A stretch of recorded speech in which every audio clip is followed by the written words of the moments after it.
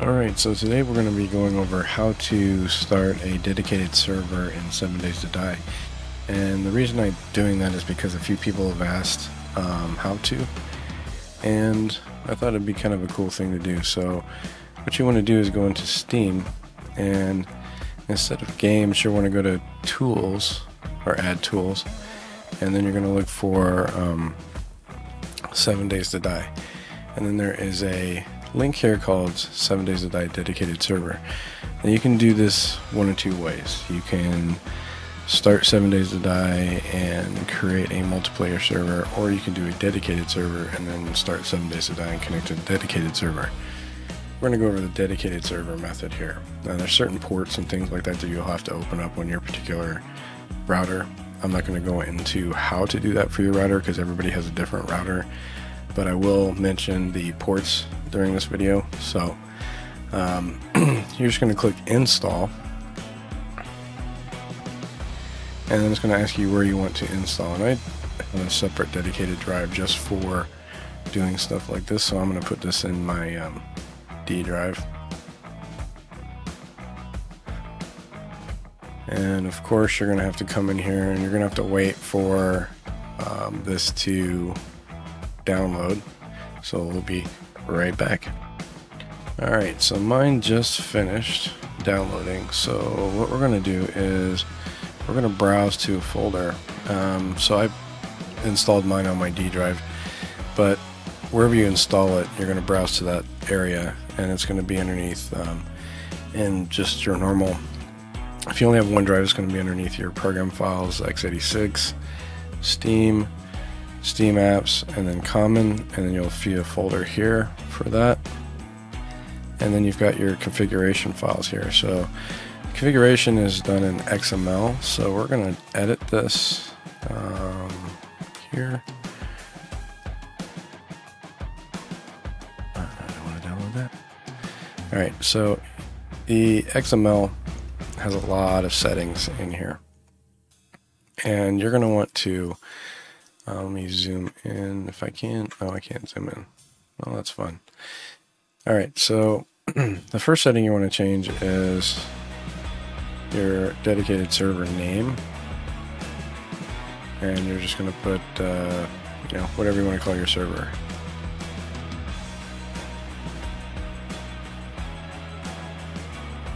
For instance, My Death World. And then your server description. This shows up, both of these show up in the Steam search, so you can put whatever you want to do here. I'm just putting a vanilla server. Your website URL. If you want to have a server password, like, you know, not yours. And then login confirmation text.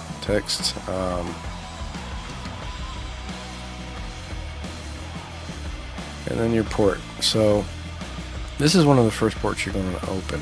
Okay, so the port you want the server to listen on, keep it in the range of 26900 to 26905 or 115 to 2720.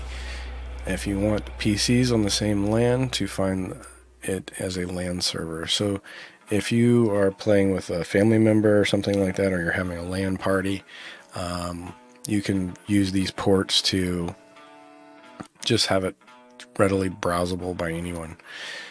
This right here is the default port. We're just going to keep it default. Visibility. Now visibility is a little different. 2 equals public, 1 only show to friends. So these are people who are actually part of your Steam network, and then 0 for not listed. Now if you don't want a bunch of random people joining your server or trying to join it, even if you have a password, you want to set that to 0. I usually set mine to 0 so that nobody can find it. And then we're going to go to max world transfer speed kilobytes per second.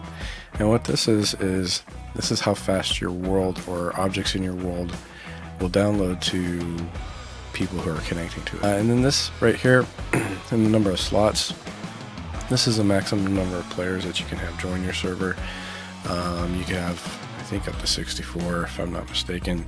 Set that to whatever you want to, but remember, each person is going to be downloading this much data from your connection during the time that they're playing. And then you can have reserve slots. So out of the maximum number of players count, this is the mini slot, how many slots that can be used by players with a specific permission level. So you can set different permission levels depending on who's connecting to your server. I don't really use this, so because I have mine hidden, I don't worry about it. Server reserve slots permission 100. Required permission level to use our reserve slots above. So this is related to the number of slots you have reserved, number of admin slots. Now, I never join my own server as an admin anyway. I use Archon console to connect to it remotely. That way I can boot people. I can just do a bunch of different things. And then here's how you can connect to it through Archon. This is the server port that you can connect to. This is the control panel. If you want to change the password here so that people can't just use the default, make sure you always change your passwords in this file. Don't keep them as default unless you want other people controlling your server. And then you can also telnet to it through this address. So this is a web address that you can connect to. It has a control page. This is the telnet port, and this is the password. So I also recommend changing this password and this password, and of course this password. Then if we go down to admin, this is where you can list, this is the XML where you can list the admins that are allowed to be admins on your server, and this is based off of the person's Steam ID as well. This is the anti-cheat, so if you're not running a vanilla server, you want to make sure this is set to false. So if you're running one of the mods as a server, if you set that to false, you should be good, especially if you know the people that are connecting to your server anyway. Since we're doing vanilla, we'll keep that as true. Max covered map chunks per player. This is the maximum amount, so viewable chunks that somebody can see at one time. Persistent player profiles. This is if you want their profile to stay on the server while they're playing, so if they log out and log back in, they don't have to start all over again. I recommend doing that. And then here's your world. So if you randomly generate a world seed for your server, meaning you go into 7 Days to Die, you say generate a world. This is the name of that world that you're going to be putting in there. This is where you can pick the different survival modes for your game. You know, if you don't want any zombies in your game, or you just want to create a world or something like that, this is where you put your game mode for that. You'll have to look up those game modes though. Difficulty. So this is the level of difficulty for each of the different items. So like when you're in the 7 Days to Die menu and it's asking you what level of difficulty do you want, 2 is the default, so when you just create a world and you're playing, 0 is the easiest, and 5 is the hardest, meaning everything comes at you all the time and never gives you a break.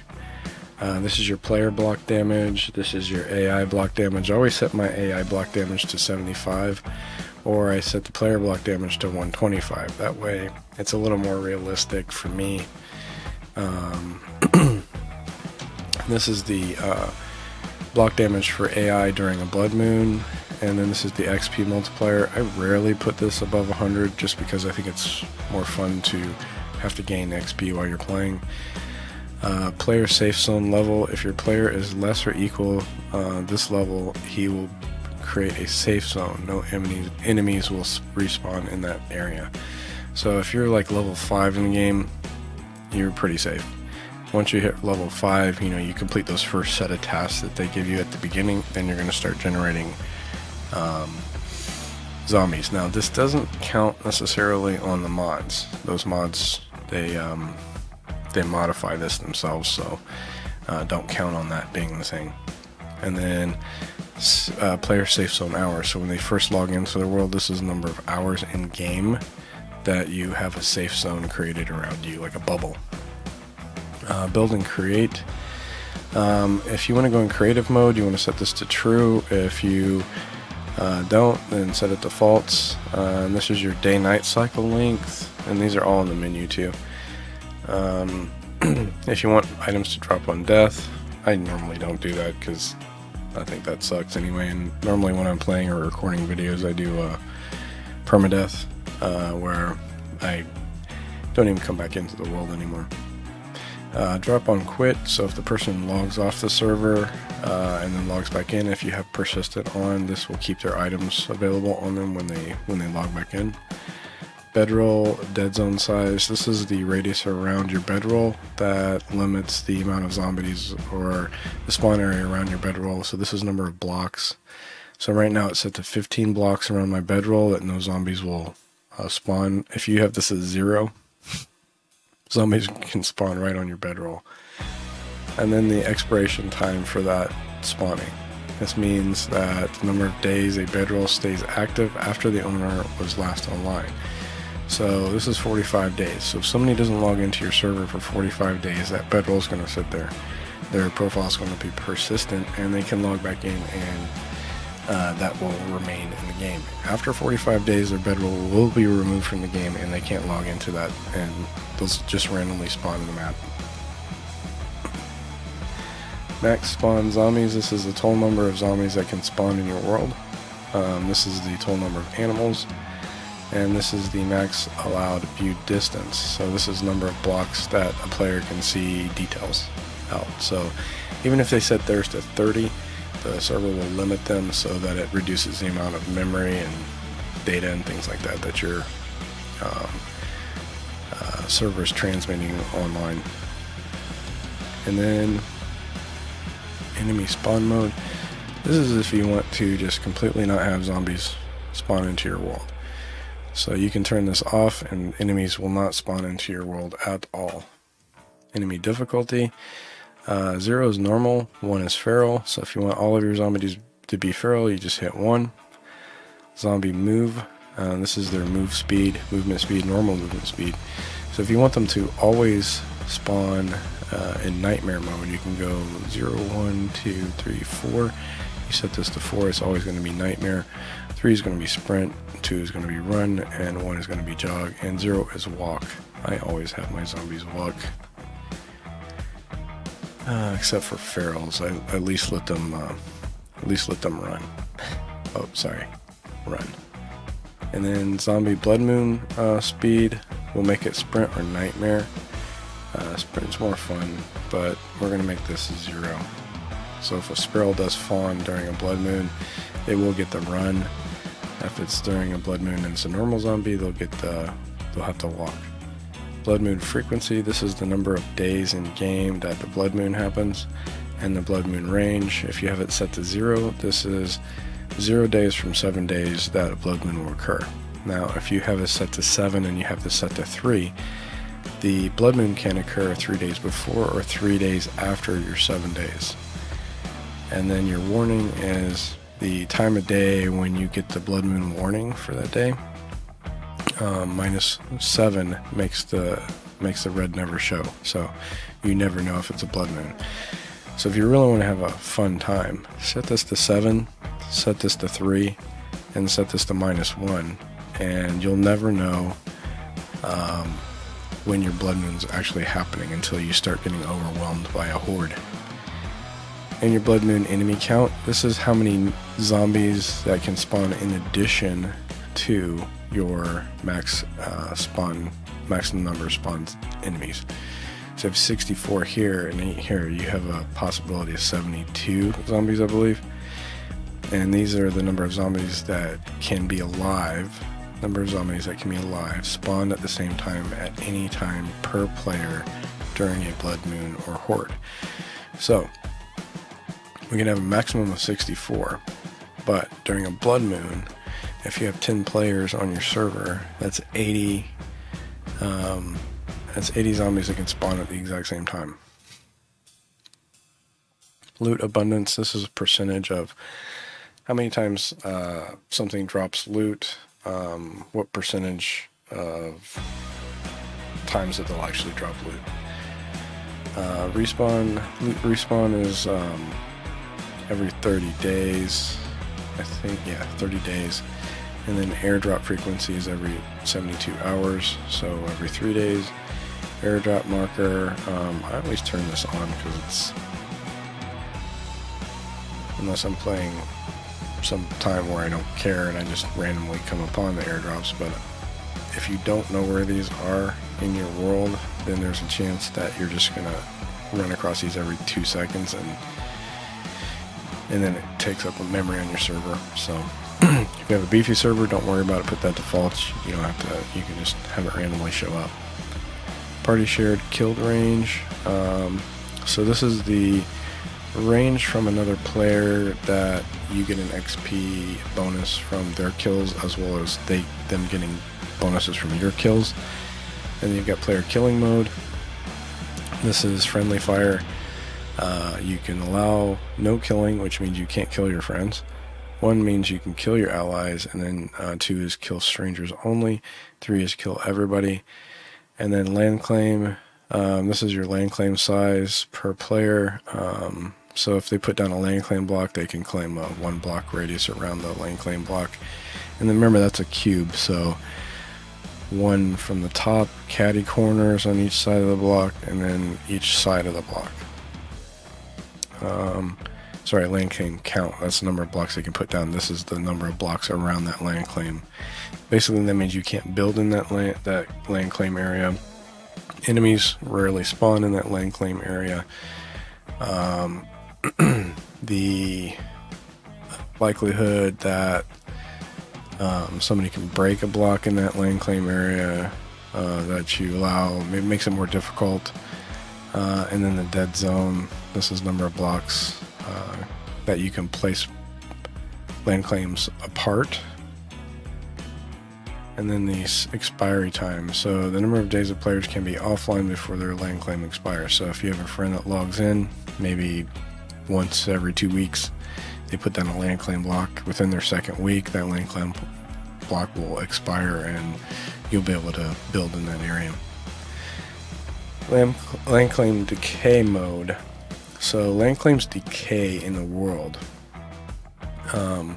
You can set this to 2, which means that the land claim never decays. So we're going to do that. Controls the offline player's land claim decay. Slow, fast, none.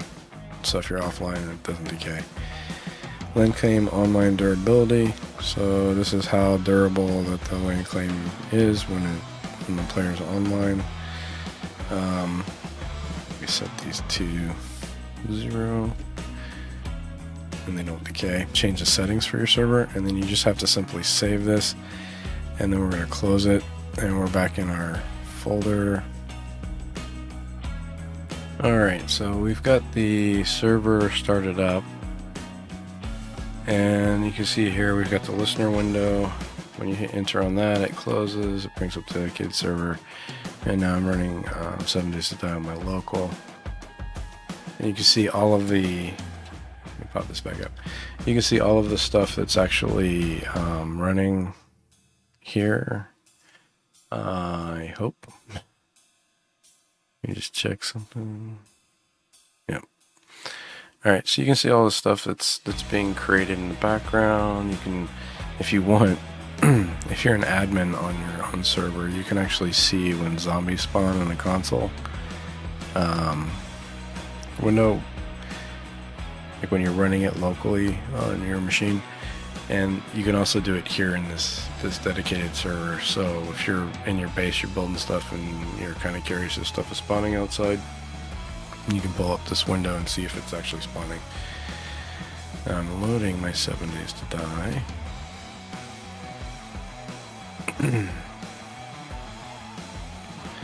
Loading character models here.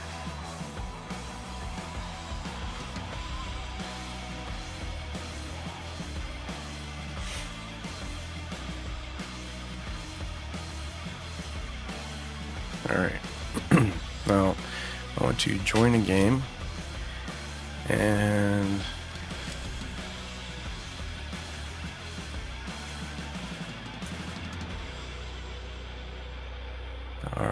let's see, now in our configuration file we put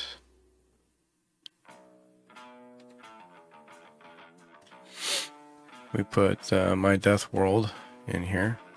Okay. So let's go back over here. You can actually paste this in, and you'll notice that it doesn't show up. You can also look in our favorites. We can look in our land games.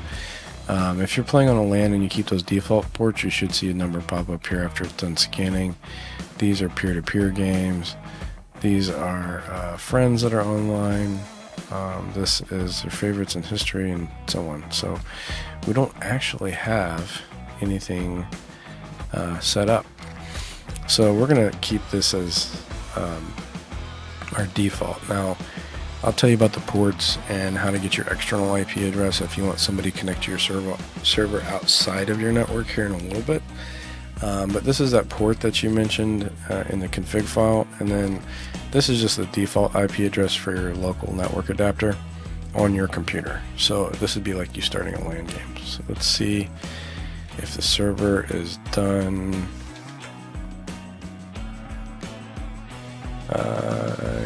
Yeah, it looks like it is done. So we'll go back over here and connect. And it's going to ask me for the password. So if we look in our file, the password that I put in is not yours. And I can paste that in too. We can see not yours. Submit. And now the server is actually loading. And we're going to look at this console window here. And you can see player, thefurthermore, owner ID, da da da da da. So those are all related to Steam. I'm gonna censor that, I think. But this it's booting up the server basically and pulling in the configuration settings and everything on the background. Now if I want somebody else to connect to the server, I can do that as well, having them put in my IP address on my local network.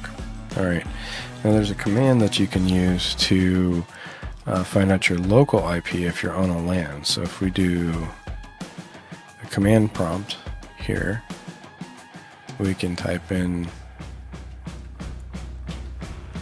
ipconfig /all, and this is my local adapter that I'm using. So right here is that IP address that I can use. It's called the IPv4 address.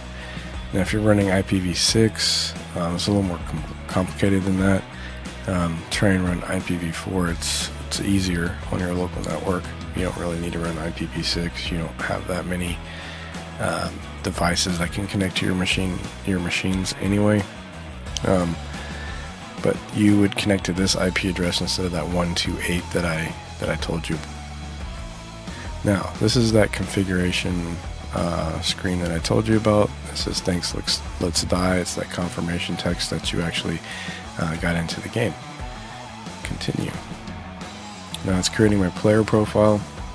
Now remember, we set it to persistent, meaning when I log out and I log back in, all of my stuff is going to be saved, and where I'm at in the world is going to be saved, and what I'm going to be doing in the world is saved. Oh, yeah.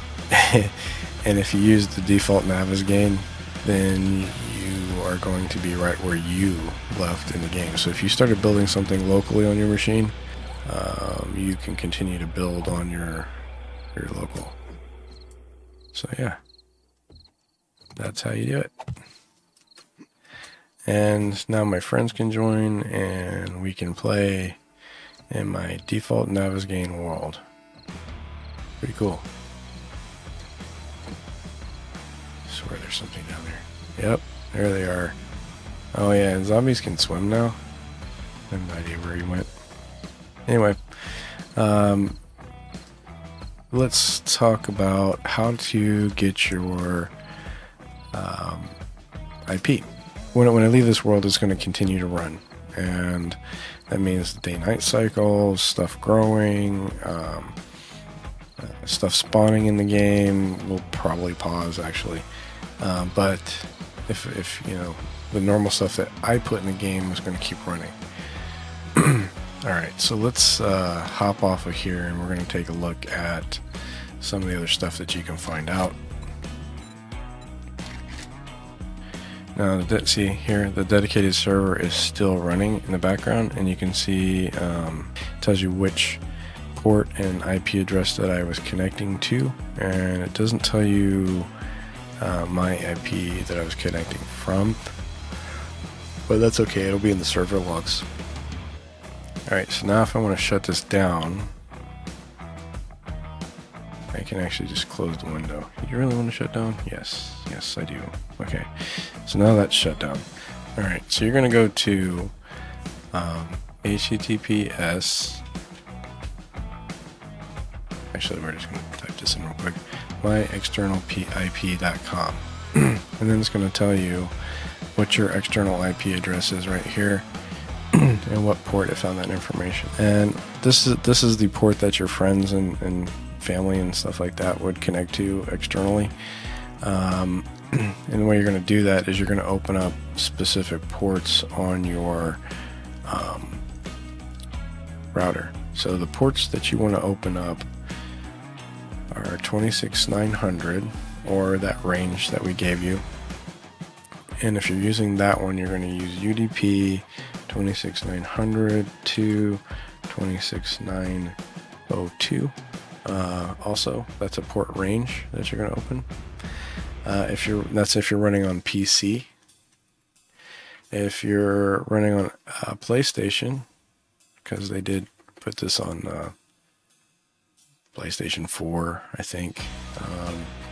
And then you're going to do TCP/IP connection port 1935, and range is going to be 3478 to 3480. And then if you're doing this on Xbox, your port is going to be 3074. And then you're going to do 3074 to I believe 3076 is your port range. You'll notice it's going to be whatever port that you select from your server, and then that port range is going to be that port plus 2. Okay, and that's for each of the different platforms. And what that is, those ports are where it listens for external connections from other people connecting to your server and logging in. And they can pick a random port in between those if one has more connectivity than another, or there's more traffic going to one than another. That's the port that they're going to connect to. So that is it for this episode. If you have any problems with this, please leave a comment down below. I can't give you specific advice on what your router settings are. You're going to have to contact your router manufacturer and find out how to open up these ports. Remember, this is the UDP range, and the other one is the TCP range. Okay, so for PC, your TCP range is 26900. For PlayStation, it's 1935. Oops, dyslexic. And your Xbox port is going to be 3074. Alright, that's it for today's episode. I'm the Furthermore, and have a good one.